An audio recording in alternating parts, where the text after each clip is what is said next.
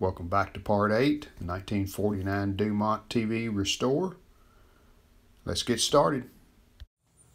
Looking at this broken piece here, someone had attempted to do a bad repair.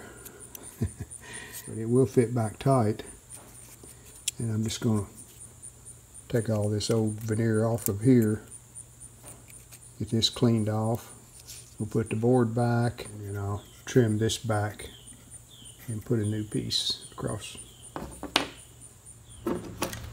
Alright, have the board glued in behind the veneer. New veneer put on. Now this is peel and stick veneer. Got the 3M sticky back on it. Our repair seems to be dry, so let's trim off this veneer. We use a utility knife with a new blade, so should trim off pretty easy. Alright, that should be good. And we'll just take a paint paddle with some sandpaper stuck on it. Do a little sanding.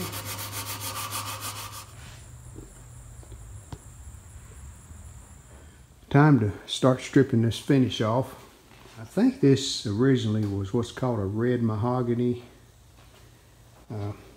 That's what I plan on putting back on it as far as a stain color. And I'm going to try a technique that I used on a couple of radios I've restored. I'm going to take acetone and strip off that outer finish, and then I'll sand it and restain it, refinish it. And if it turns out like the radios I've done, that should look fine. Now before I start stripping anything off, I do need to take some pictures of this Dumont emblem as to where it's located.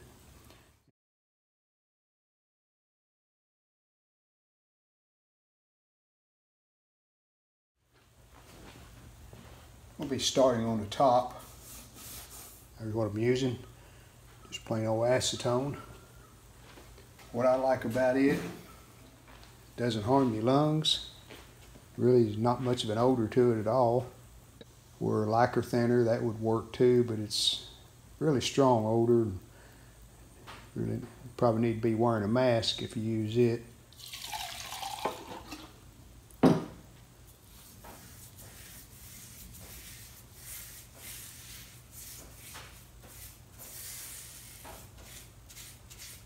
Yeah, this is slow. It'll take a lot of patience. And like I say, it's just a safe way of doing it. Well, we got the top pretty much finished up. I only had like a half a quart of acetone. I'm going to have to get some more, but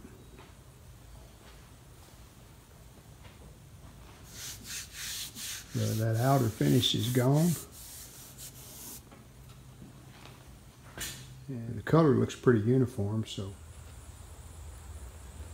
well, the acetone's working pretty well on the sides, the top, and this front. I'm going to try some paint stripper, just as an experiment, see if it's any faster. Here's what I'm going to try, is a 2-minute remover. Well, that shouldn't take long. So we'll see if it lives up to its claims there on the can. Looks like it's peeling up a little.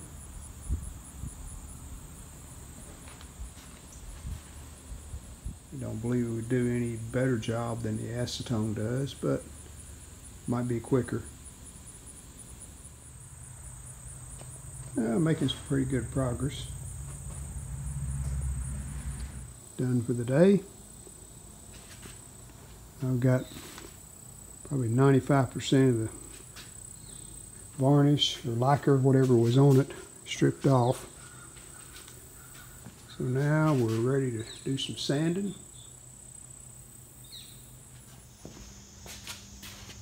Here's what I'll be using to do the sanding on the cabinet.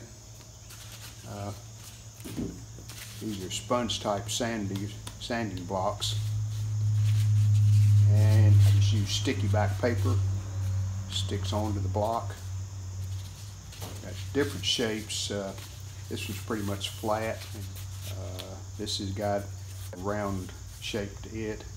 You can get down some crevices. And then this is just an oval shape.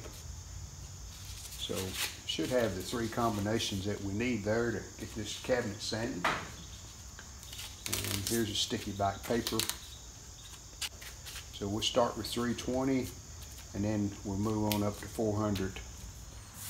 We'll start on the sides first because really flat, not a lot of crevices that you have to get into.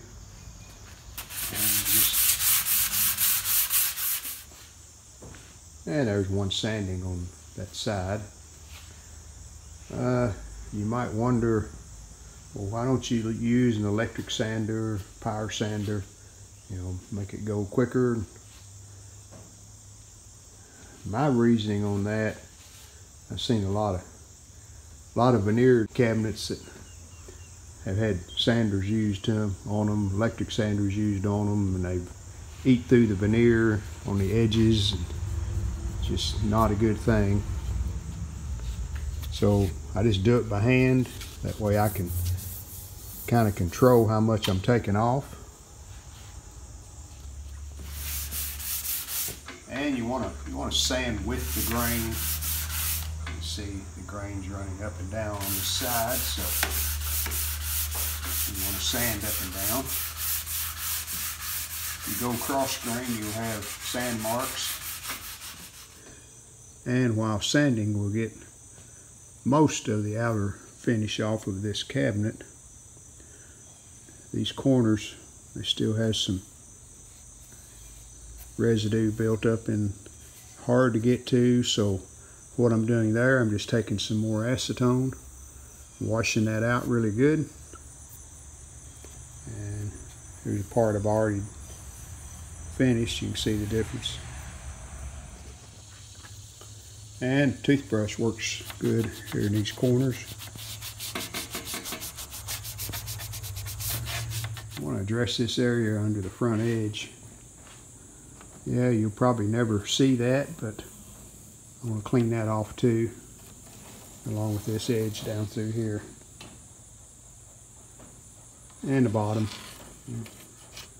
Scrape that off a little, or wipe it off. And I'll take these feet off. They're pretty worn. Actually, the pad's gone pretty much, and they're just resting on metal, so we'll address that too. But right now I'm going to just get them out of the way. All right, a little better.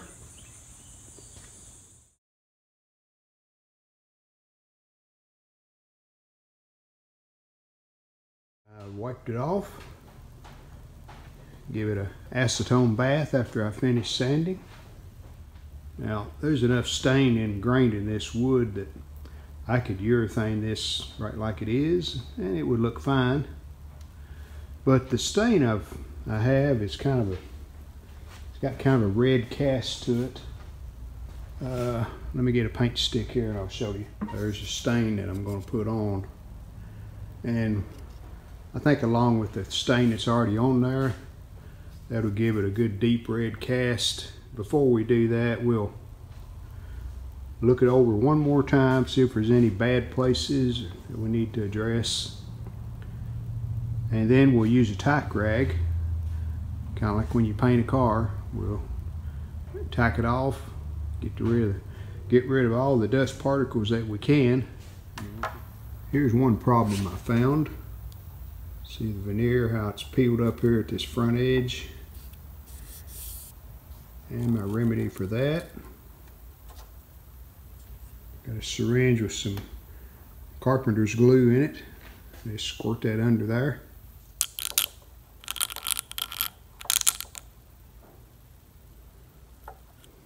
Just use a wood clamp, piece of wood.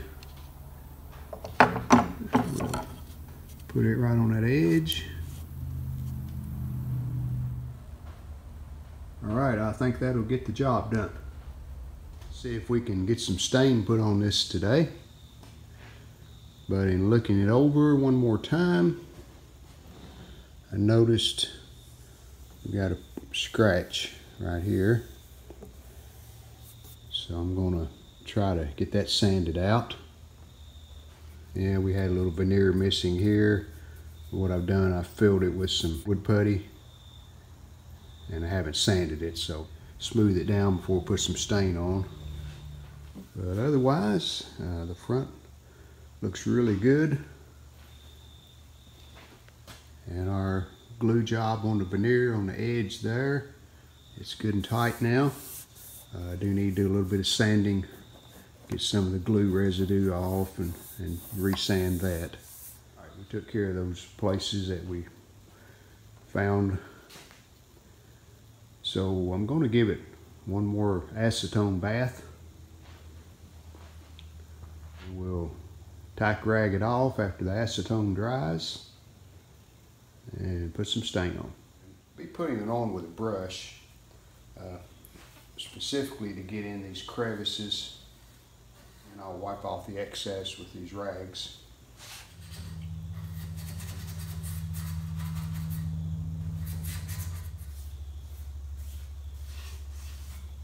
I think I'm going to like this color.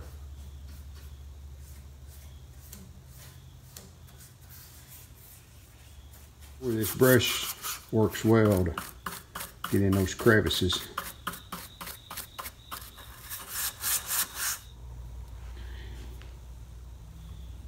All right, that's a coat of stain.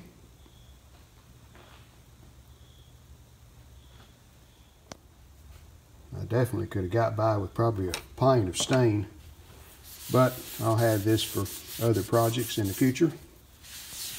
But you see I used about an inch out of that can, is all I used out of that quart. Here's the stain I used. Color is called Cabernet. And in reading the directions on the back, it says after 2 hours you can put a second coat. So we'll let the first coat dry, and 2 or 3 hours later we'll go back and put a second coat. According to the clock on the wall, it's 9:38. So around noon or so, we can put a second coat. It's 1:30, so we've been 4 hours since that first coat of stain. And it seems to be dry. So we're gonna go with one more coat.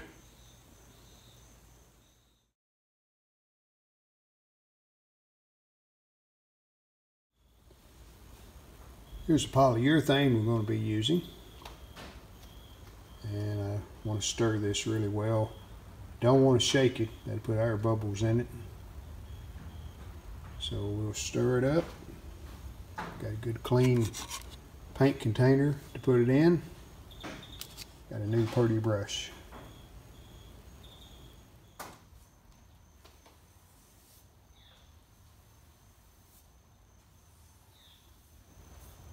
Try not to put this on really heavy on the first coat.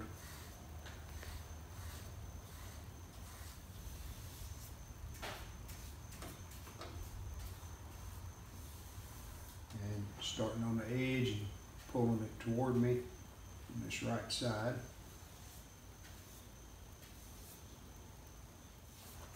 And again, we're going with the grain. I'm by no means an expert on woodworking, wood finishing. Don't do too bad on the working part to build it, but I'm not a very good finisher. But doing the best I can. On the left side, we go toward the middle.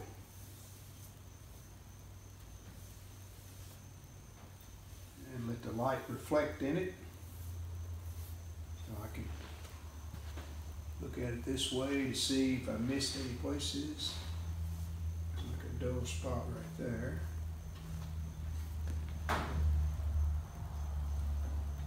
Alright, that looks like that's covered, except for around on the bottom here. The two the lower trim piece there.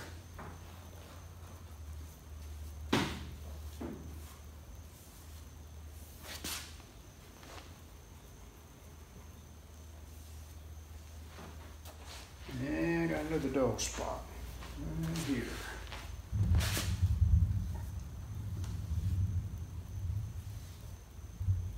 Gotta know when to stop. Like I said, it's just as light as I could put it on. We're going to stop there. We'll let that dry. Do a little sanding. And then put another coat. Well, we're out of time. I know this has been a long series on restoring this set, but I'm going to do my best to wrap it up with one more video. So see you then. We hope you've enjoyed this video. If you did, hit the like button. And we'd love it if you would subscribe to our channel. Thanks.